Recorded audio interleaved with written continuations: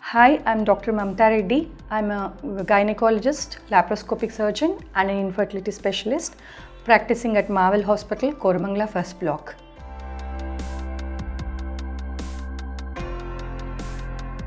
Emergency contraceptive pill, if it is taken for 2 to 3 times in the same cycle, can cause irregularity in the menstrual cycle. Suppose the pill is taken in the first part of the cycle, that is in the pre-ovulatory phase, in the first 14 days, it can cause irregular menstrual cycle. That is, it can cause frequent menstrual flow in that cycle.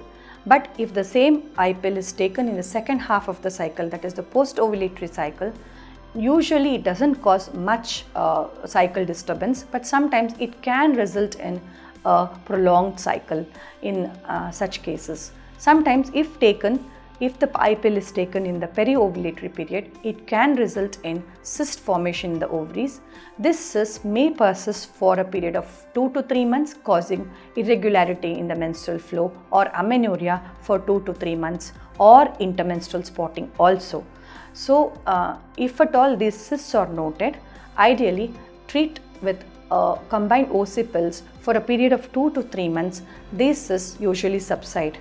And if an irregular cycle pattern occurs in a woman with taking an emergency contraceptive pill, ideally waiting for a period of 2 to 3 months without doing anything can itself make a cycle regularized. But sometimes a combined contraceptive pill for a period of 2 to 3 months can be of help to treat the irregularity in the menstrual cycle in these individuals.